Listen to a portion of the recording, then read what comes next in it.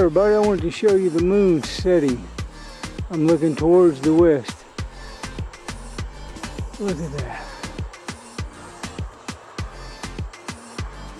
Ain't that beautiful?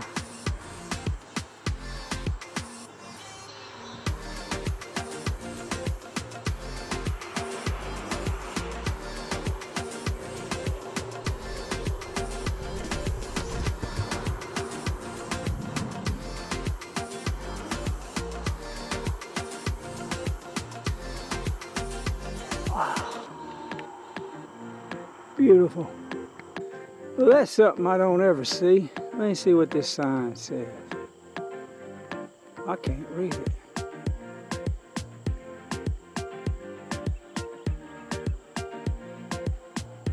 Huh. In the middle of nowhere.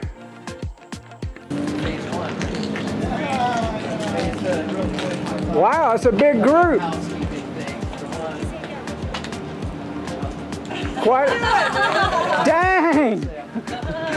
That kicked me off of YouTube for that.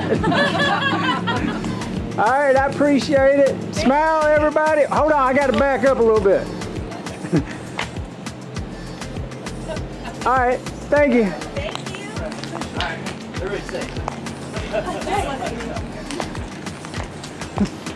Oh my God, look at that shirt. What shirt? I don't know. My real body. Oh, if this don't get 1 million views, I don't know what will. Come on, money.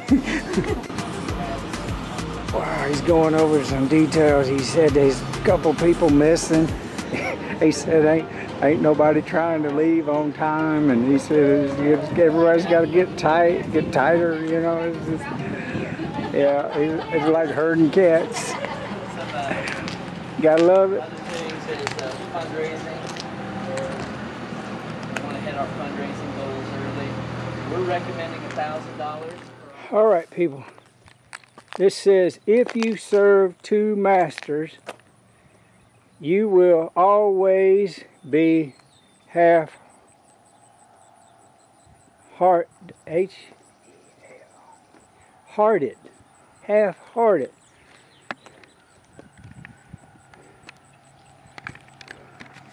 Well, right off the bat, I'm confused.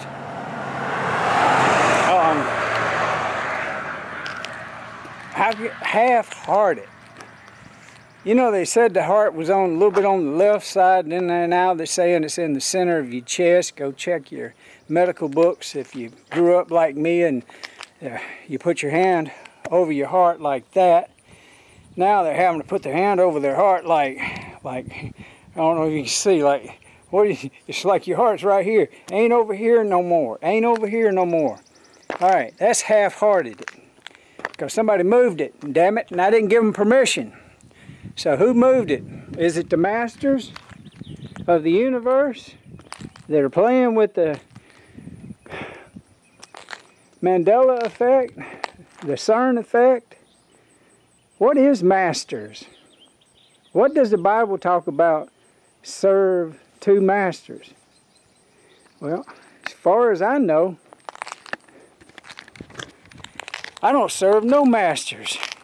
I don't put nobody in authority over my thinking anymore. Hell no. Been there, done that, didn't like it, and bought t-shirts to prove it. It don't work. The religious system wants to be your master, and they don't want you to have another master. If you do, they ain't gonna like you. They're gonna get mad at you. Here comes a bike rider. Hey, bike rider.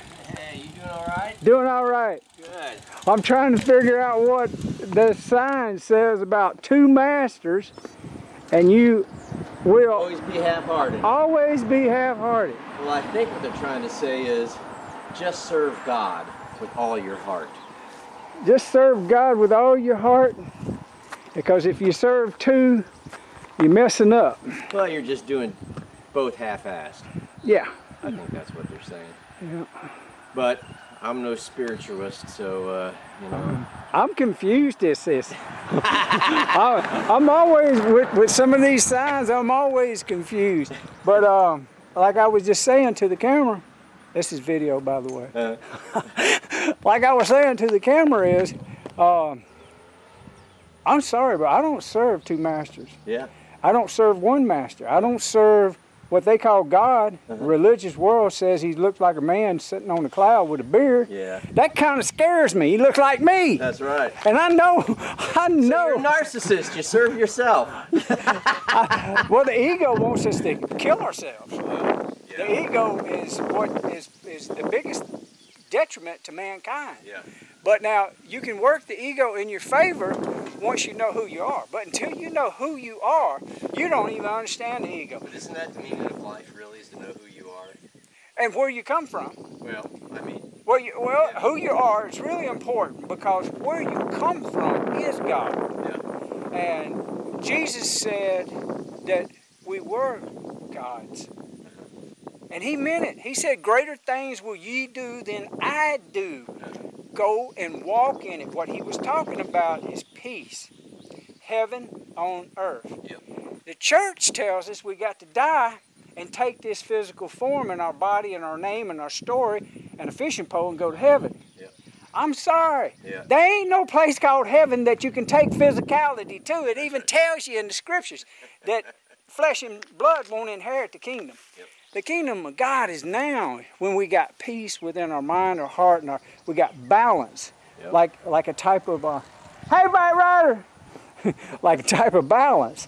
And see, right now, left brain, right brain gets so confused when it's talking about a master, because the church wants everybody to question only their sermons. And don't even want you to question them, they just want you to be subservient and worship God. God don't need us to worship. He knows who we are. We don't know who we are. Yep, I hear you. Dude, you got to go. I'm going to catch that guy. Go, man, go. All righty. Cheers, buddy. Hey, I like that bike. Thank you. Dang. I like that shirt. I like them socks. I like everything about that guy.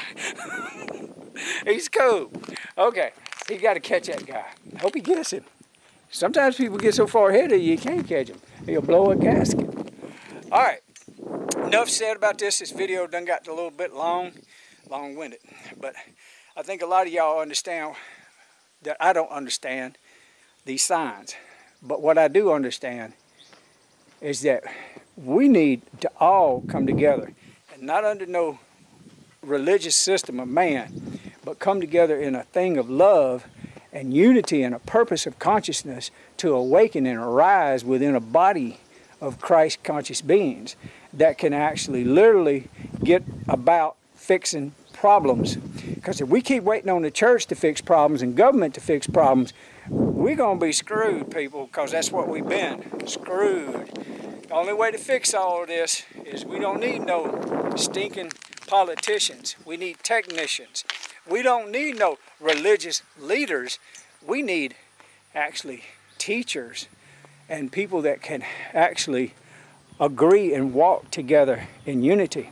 Have you seen how many churches are in Springfield and Ozark? It's hundreds. Look in the yellow pages, if you even remember what that is. It's a book that's got numbers and yellow pages, and just flip over to church and start counting, because it's hundreds. And that little town I come from, Greenville, Mississippi, I counted the churches. It was 100. There has to be more than that in Springfield. I'm telling you, something ain't right. Well, James River has one big church, but I see a lot of sick people when I go by there and see the congregation.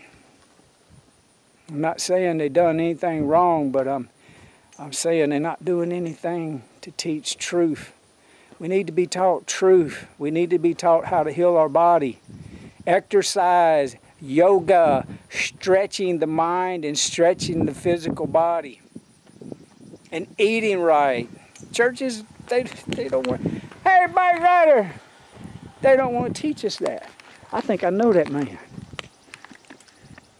All right, I'm going to leave it with you.